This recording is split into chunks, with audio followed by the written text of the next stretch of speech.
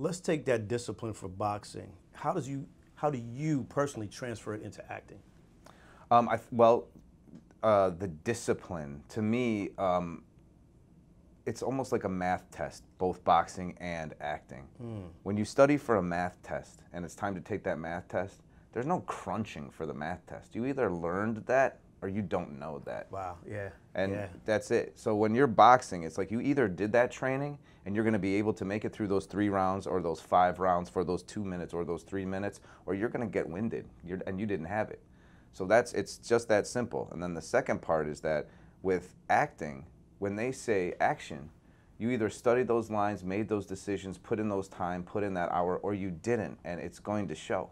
So with me, a lot of people do method acting. Our good friend Omari Hardwick, who is an incredible actor and was so much fun to play with. Between action and cut, I knew that guy had my back. So, but he's very method. He stays in that character. He's fully immersed. Whereas me, and I think it's because I come from theater, I do all the homework at home.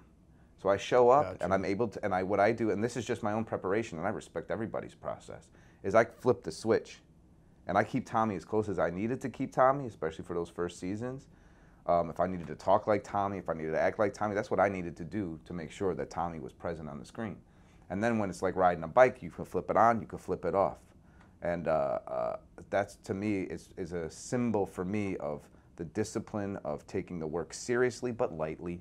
I'm not curing cancer, but I am entertaining the world.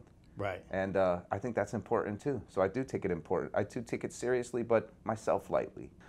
Tommy Egan is just ruthless, vengeful. Yeah, his is out front. Well, in some ways, Tommy had to work twice as hard to get noticed in the hood because he was the odd person out, because he was the unaccepted one. Right. And I think that sometimes when we think about Tommy Egan being made by black culture, Tommy Egan, I was glad to portray him and be the vessel for Tommy Egan.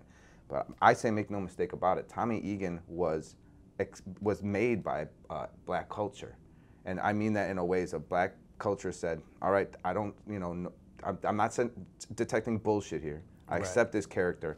This is ours. We're claiming this character. Him. He's out. He's one of us. And part of that I think is the reflective in not only the writing but also the portrayal of saying here's a person. I think that unfortunately, and I think things are changing slowly, but that I think oftentimes in a professional situation, black people did have to prove themselves twice as much that white people did not have to, and black and Latin.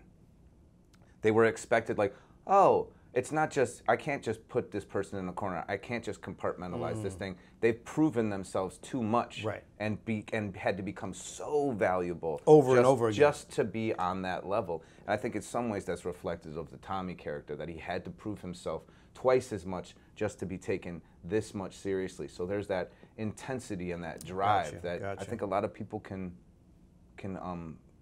understand intrinsically.